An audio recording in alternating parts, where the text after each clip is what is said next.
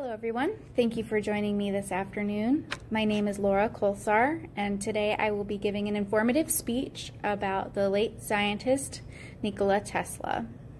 Today we will be speaking about Tesla's early life, his professional life, as well as his late life preceding his death. Some of you may be familiar with the name Nikola Tesla. If not, we can speak to a few technologies that we use in our present day that actually Tesla laid the groundwork and pioneered. If you've ever heard of Tesla Motors, the motor company that is gaining quite rapidly in popularity, this motor company was actually named with Tesla in mind. We can also speak to the Wi-Fi on our cell phones. The wireless technology that enables us to communicate was actually pioneered by Tesla. So our cell phones are connected to Wi-Fi, our computers are connected to Wi-Fi. It's truly amazing the inventions that this man thought of almost over 120 years ago and how we use them in our present day lives. Nikola Tesla was born in 1856 in what is now known as modern-day Croatia. He was one of 5 children to a Serbian Orthodox family. His father was actually a Serbian Orthodox priest who would have preferred for Tesla to take the path to priesthood. However, Tesla was preoccupied by learning and science, which led him to become a scientist later on in his life. Tesla studied at university in Germany, Prague, and Austria. It was actually in university that Tesla developed a gambling problem, which led him to lose his entire tuition. That caused him to drop out of college completely. After dropping out of college, Tesla moved to Budapest, where he worked for the Central Telephone Exchange. However, it was a very short period of time that he worked in Budapest. After a failed invention of the induction motor, he decided to move to the United States.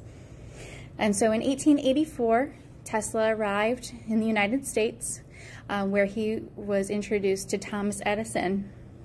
Thomas Edison became very fond of Tesla's work and ideas, and they began working together side by side. It was shortly after they began working side by side that it became apparent that they had differing ideals as well as work ethics. By this point in time, Thomas Edison was more of a mogul, and he was more interested in making money rather than progressing in science. And obviously, as we come to know Tesla, he was very interested in the progression of science and how he could contribute to the community. Because of their differing ideals, Edison eventually let Tesla go. It was after this that Tesla gained funding for the Tesla Electricity Company. Unfortunately, at this time, it was not a fruitful venture for Tesla. He was actually forced out of the company before any real progress was made.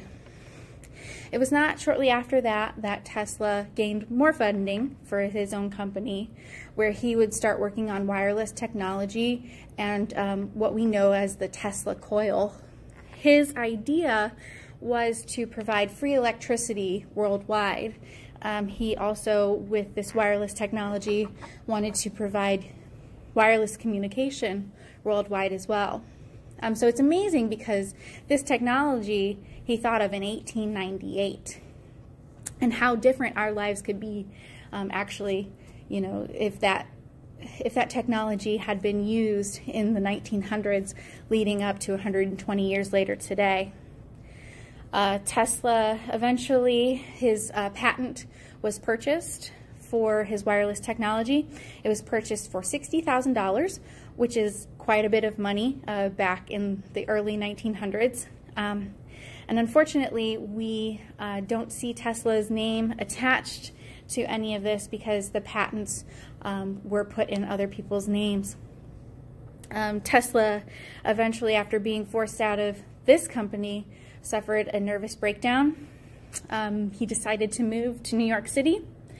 He lived alone in a New York City hotel.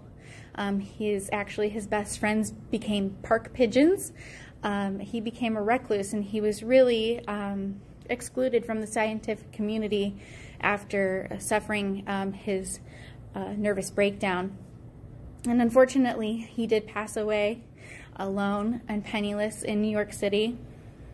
And in following his death, he was still not regarded as a brilliant man or scientist in the United States, in the scientific community.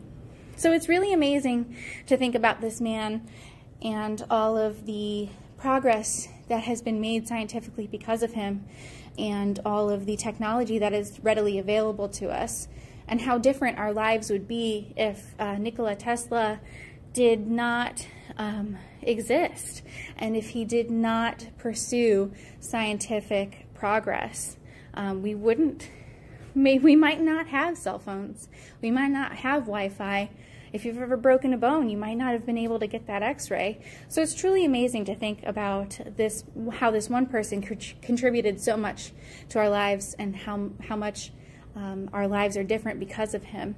So if you're ever thinking about how your Wi-Fi is working, or if you're explaining it to somebody, make mention of Nikola Tesla and how he really has changed our lives for the better. Thank you. I hope you enjoyed this informative speech today, and everybody have a great weekend.